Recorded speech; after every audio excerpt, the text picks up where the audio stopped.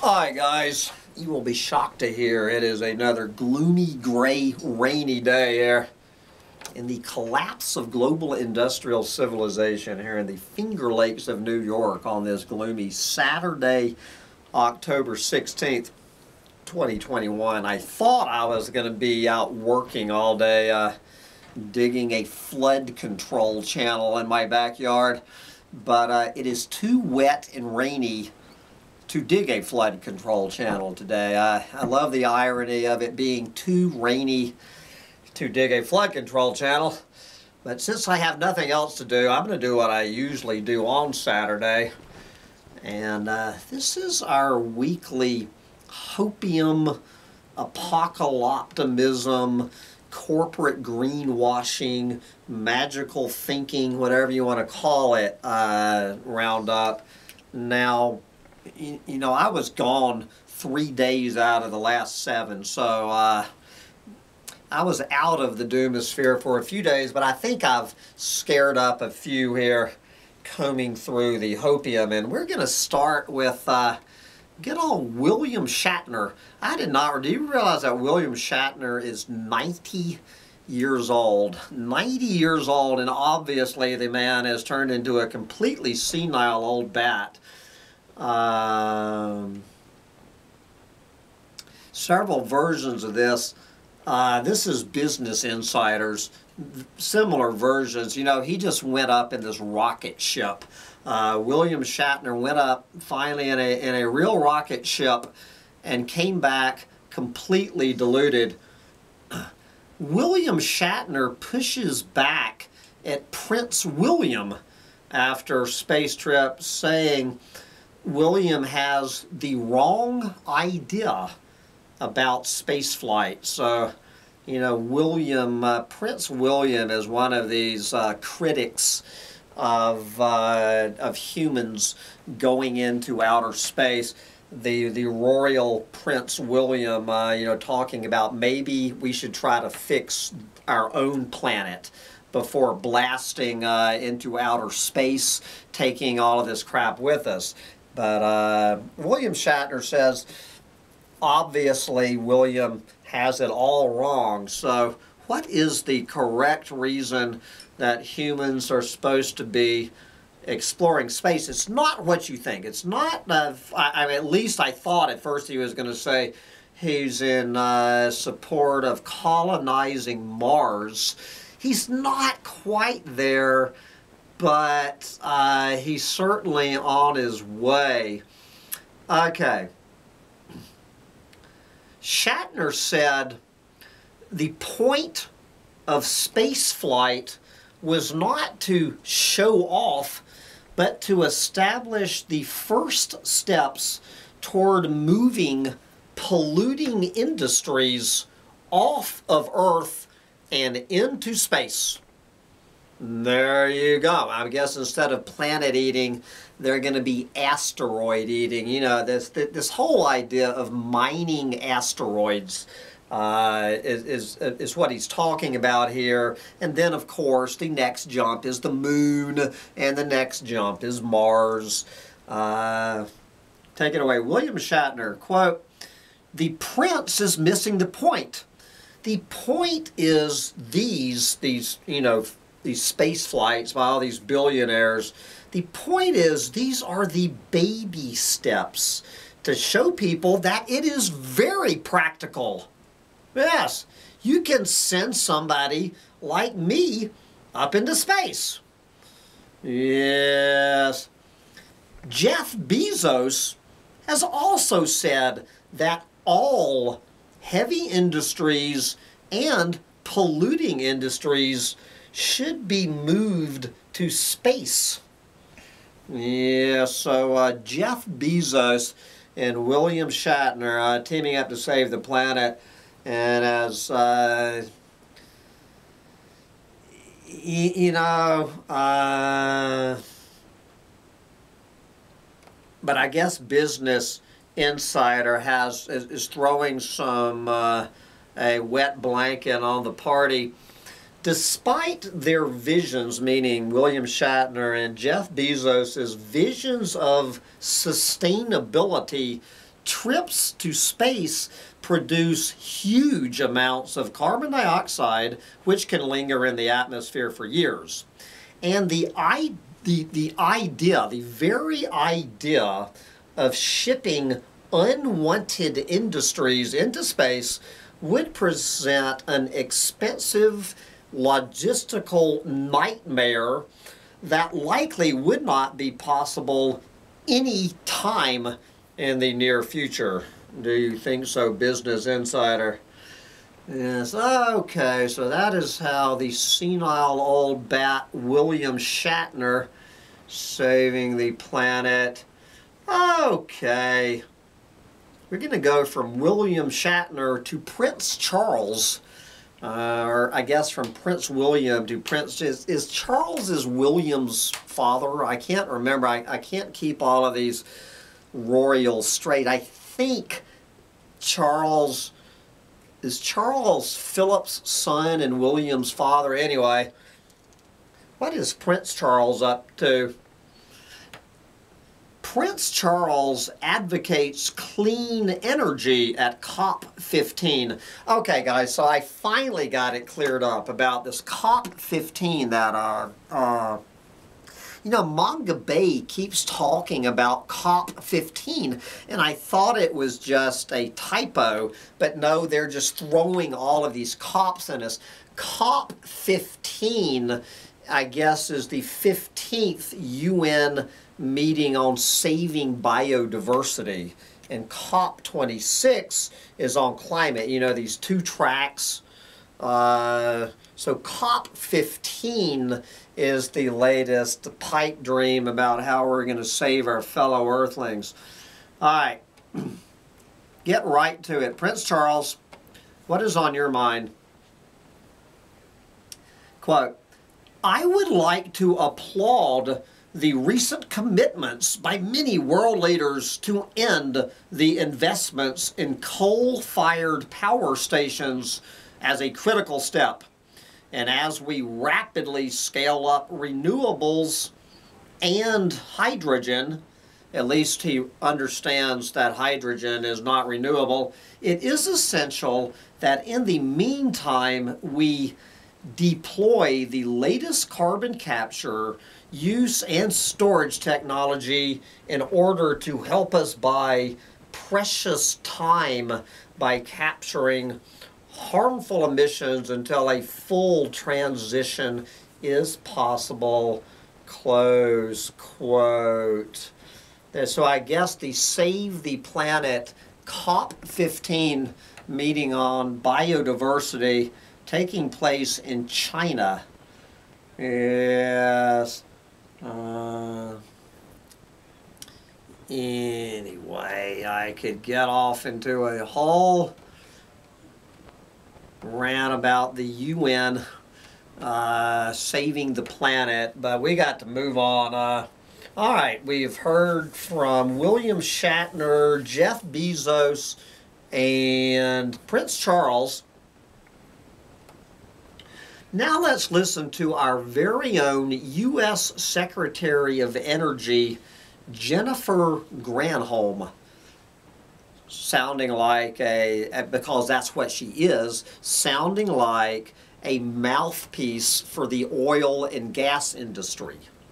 Because does anybody not understand this, that the U.S. Secretary of Energy is a mouthpiece for the oil and gas industry? So what is the biggest mouthpiece of the oil and gas industry claiming? U.S. Secretary of Energy says North Dakota's carbon storage capacity is a, quote, gift to the planet. There you go. North Dakota's carbon storage capacity, a gift to the planet.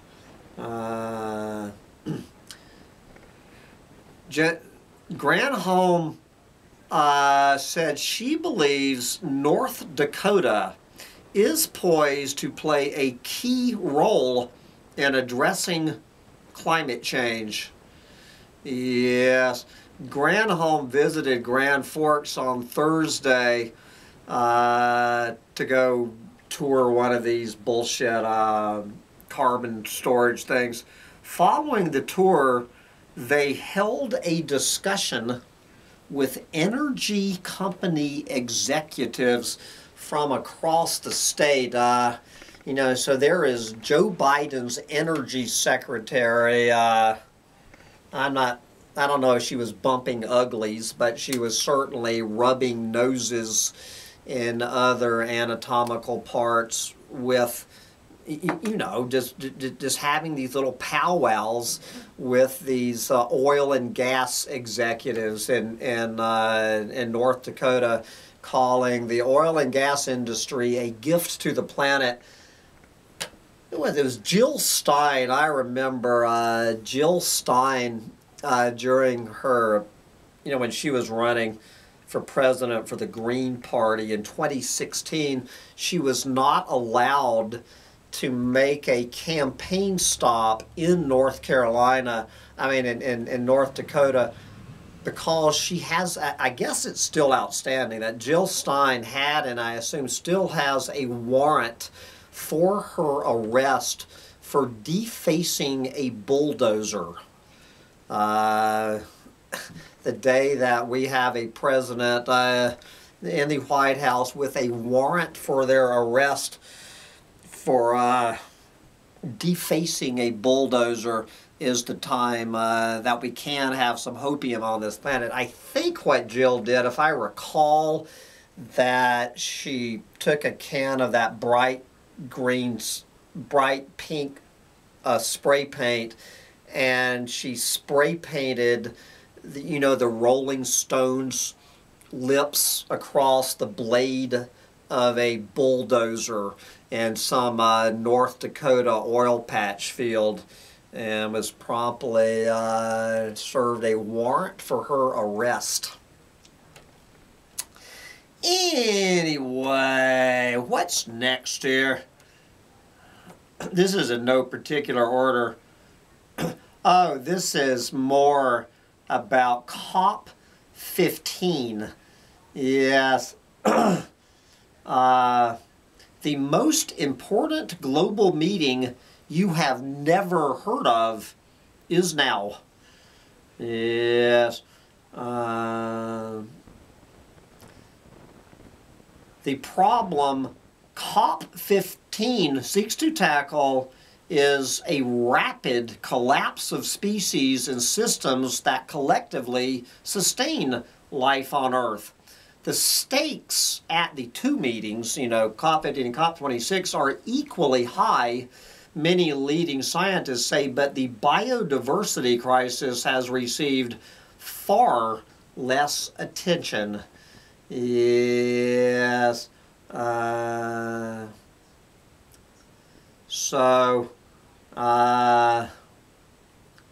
I know there's some hopium, or I wouldn't have, I don't see much hopium in here. It's got to get to the hopium. On and on. Okay.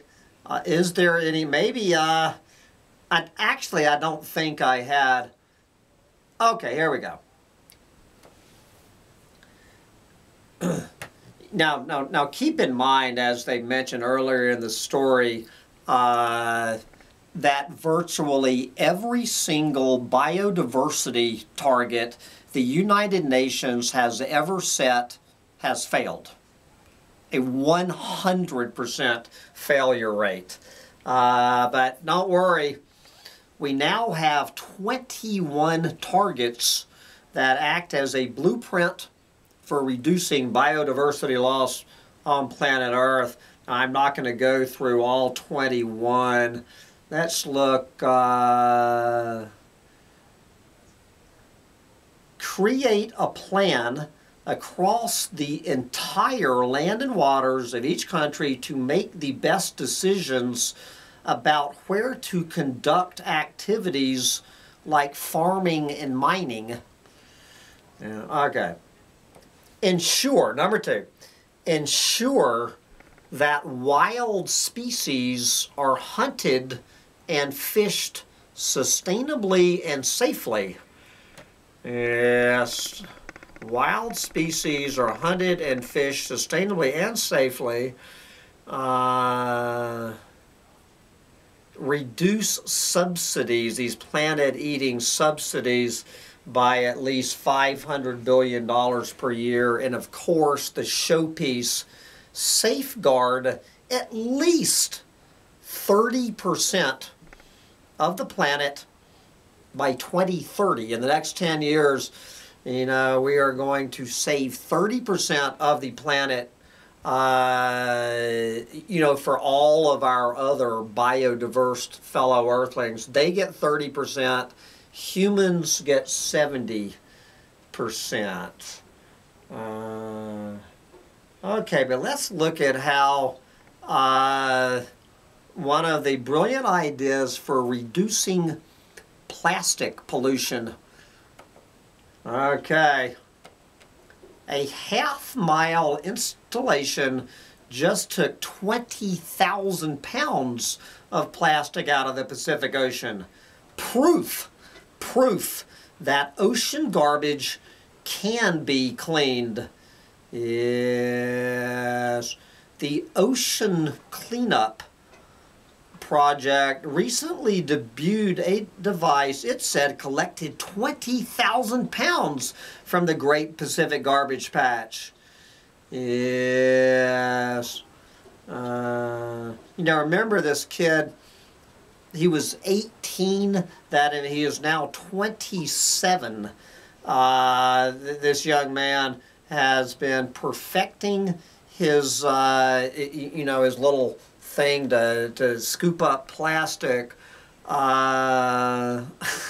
talking about all his failures, but now trumpeting as a major success.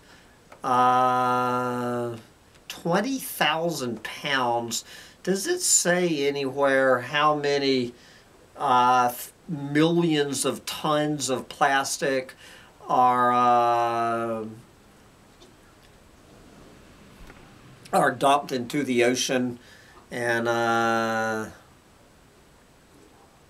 well, I can't believe it. I can't believe it. They actually shoot some holes in it. So I know this is a hopium thing, but unbelievably, and good for whoever this is, talking about, you know, good for the ocean. How can you say this is a bad thing? All right. It never really says where all of this plastic that they get, where they take it to. That's left as a mystery. But here we go again, throwing some a wet blanket on the party. The ocean cleanup system captures only that plastic floating near the ocean surface. A study published last year suggested that there may be upwards of 30 times as much plastic at the bottom of the ocean as there is near the surface. And of course, large pieces of floating plastic ultimately grade into microplastics that are much harder to clean up. And of course, the device does not prevent plastic from entering oceans to begin with.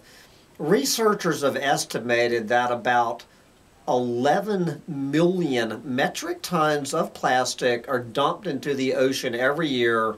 By 2040, that figure could rise to 29 million metric tons of plastic. This year, 11 million.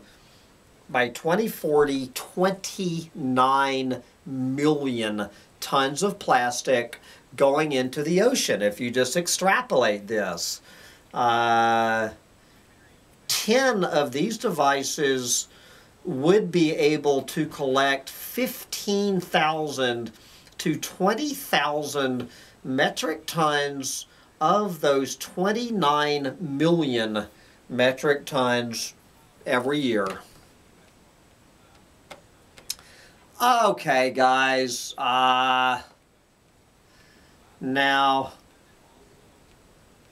I don't even, the title really says it all here. I don't know what I could, I don't know how I could, what I could add to this. So we're going to go to Greenland. Greenland's recipe for saving planet Earth. Moon dust.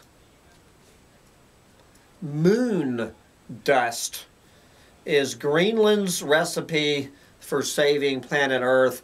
This is not from The Onion. This is from Reuters News.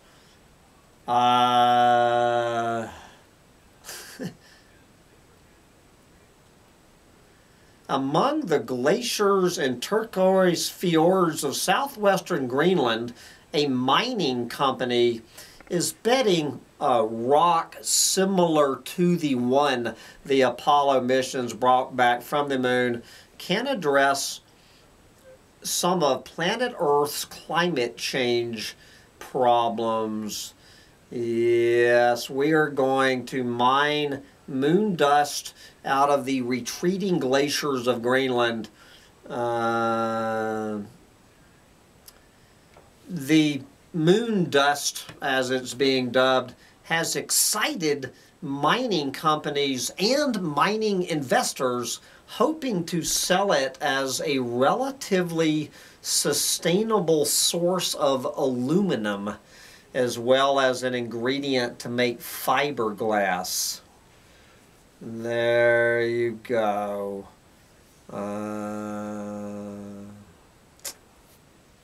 Good luck on the moon dust, but we're going to go from Greenland. We're going to wind up in Bangladesh. I would like to thank, I believe it was Alert Tribes member Brother JJ, sending me this long story from the Atlantic. I am not making up. Again, this is not The Onion. This is the Atlantic magazine. Apparently, with not one trace of irony, Bangladesh really is a climate success story. Bangladesh really is a climate success story. Yes, the country of Bangladesh shows the power of self-determination when it comes to development and climate policy. Yes.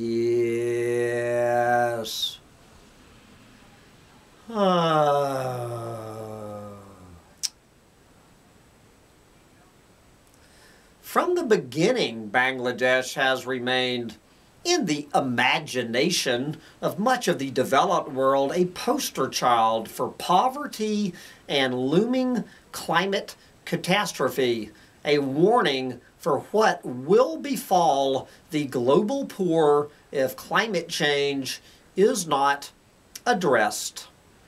Yes.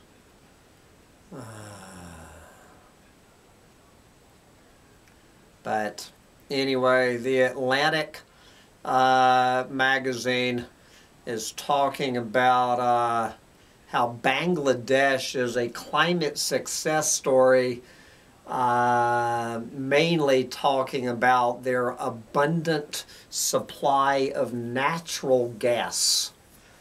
It is their natural gas reserves is the reason that Bangladesh is a climate success story. All right, but let's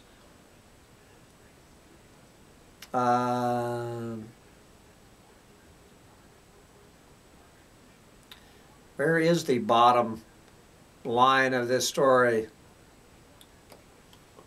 Okay.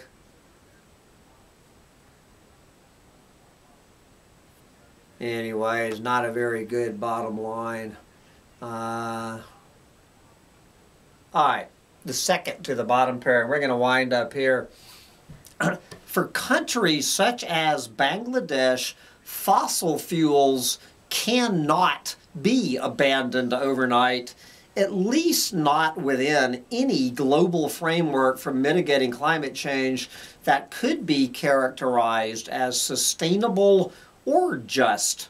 The transition to a low-carbon economy in less developed nations should go as fast as it can and no faster, meaning that affordable, abundant energy services, such as all of that natural gas that Bangladesh is burning to be a poster child for a climate success story, meaning that affordable, abundant energy services and all the associated human development and economic benefits those bring cannot be given up in pursuit of climate change mitigation objectives.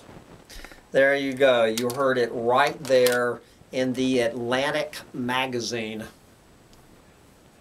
But anyway, guys, I have to wrap up this week's latest dose of hopium. I'm not sure how much hopium was really in there, come to think of it, but I have to head to the Sustainable Home Depot.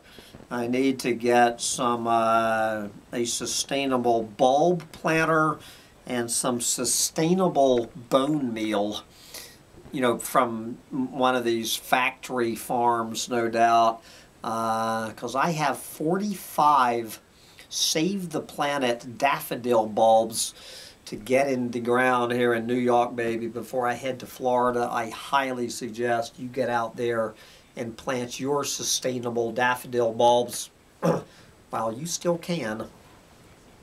Bye, guys.